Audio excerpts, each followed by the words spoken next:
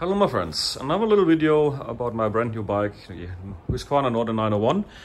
Today I was mounting new handguards on it. You might have seen my previous video, which I recorded I think a week or two ago, when I dropped the bike, unfortunately first time. My legs are too short, I know, yes, or maybe my driving abilities need to get better. Anyway, these cosmetic handguards, which I call them, we are basically not good for anything more than just wind protection.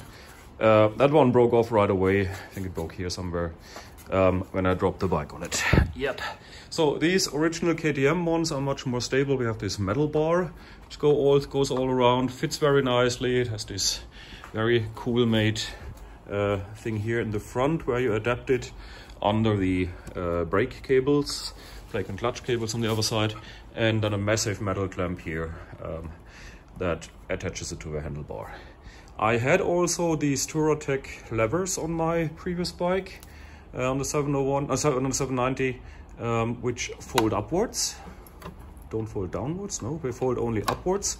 That means even in case the bike now falls on that handguard, it would be pushed upwards. The lever would also move upwards and would not break off. Quite useful actually. I bought the white ones because I thought they fit nicely with the white fork protector down there.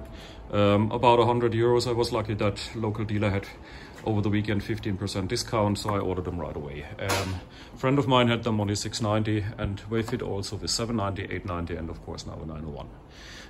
And of course Olaf is happy, right Olaf? Yeah, that his feet doesn't get that cold anymore. Then I was curious how to remove the side cover, and I want to show you that. You see the right one is already off. It's very easy. I didn't have a manual or anything. I just tried it carefully. Just be careful not to break anything. So the two seats need to come off, of course. Then the battery cover here, which has normally two screws on the 790 and 890, is very easy, just pulled off. It comes out like that. It has these three metal clamps there that holds it in place. And then you have already access to a battery in case you want to take it out, for example, or disconnect it over winter, whatever. Very easy.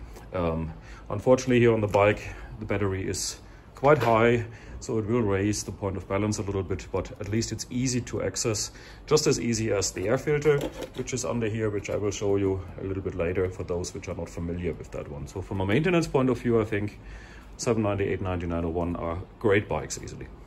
Now, after that is off, you have two screws here on the front, on the sides, that need to come off, and then you can basically lift off this tank cover and take it off.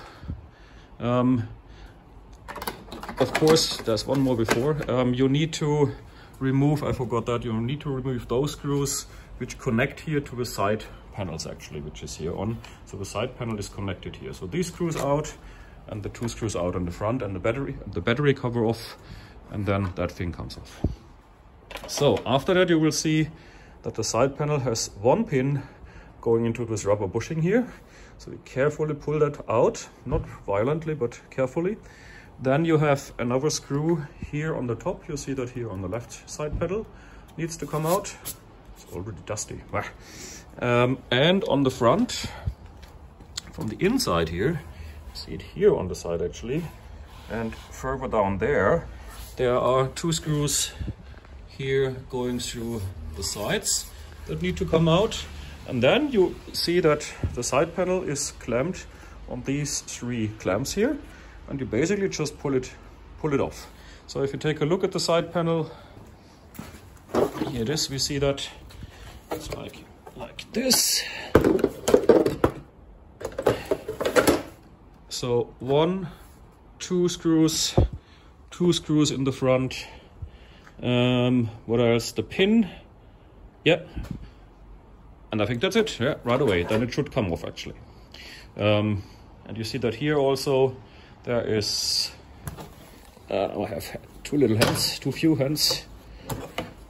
One screw here, one screw, two screws down there, the two screws here, and the pin down there.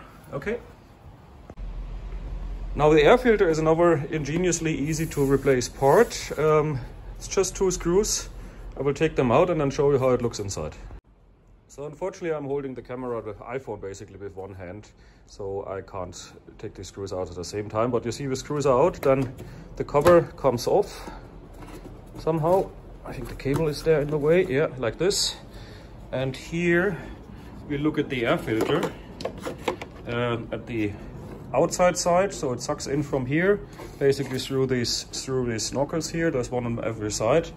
And then if you pull out that part here, you would have access to the air filter. I'm not doing that now because it should be tight, but it's really easy to access for cleaning. Some people have realized that it not always sits tight, so I would recommend to put maybe some some grease or something on the rubber to make sure it's really airtight. And to put it back, well, simple as that. You need to make sure this little hook here goes onto the cable. And then you have these things here which go under here somewhere. Let's see if I can do that with the wrong hand. I need to maybe to get my right hand for that. Yeah, and there it sits already. Here we go. That's it. Very simple, back with the screws. And well, so easy to remove that. Again, if you want to get further into electrics, I guess what I've seen is that there is a screw here on every side, which I guess will remove the whole headlamp, but I haven't tried that yet. Next step maybe. And the screws are, by the way, all the same. They are these special KTM screws that we use anywhere. They're all the same for these side covers. I will check and give you the part number in the text. I would recommend that you maybe have a few in spare in case you drop one. Quite useful to have. They come in 2 different lengths, I think, but here we are all on this fairing. They are all the same here. And one last thing, one last little modification I've done is this side panel. You see, that's not the original one, which is much bulkier. It sticks out quite far here and has some space for tools, which is actually nice, but interferes a little bit with my Moto R80 luggage system. So I've just bought some 2mm polystyrene. Yeah, and just about 30 seconds before I was finished with this video in the garage down, the battery of the iPhone was dead. So what I wanted to say is that I bought a big sheet of polystyrene to make these side panels. It came 1 meter by 1.50 meters, so I have plenty of material left for other projects. And it's easy to cut. It's relatively soft plastic, but it's nicely flexible. Didn't even need a heat gun to get it in shape. You can cut it with any kind of saw, for example, with a fine blade. It took me about, I guess, an hour or 1.5 hours to make these side panels, and because they should fit nicely, so I needed to get the cut right, but it worked with the first attempt. And then 3 screws on either side to get it fixed. And that makes the bike so slim that my Moto R80 system fits nicely. Then I put the bike together and came out, and to my surprise, it was snowing. You see, it's white out there. Come on, seriously? It's April now, and I want to go motorcycle riding. Well, I don't know when. I have now 650 kilometers on the bike, so another 350 until the first service, which is probably not gonna happen after that weekend. I need a bit more kilometers on the bike. So I'm hoping you have a better spring, warmer spring, and a safe spring. Enjoy the riding season 2022, and see you later with some later update again of the 901 maybe. Bye.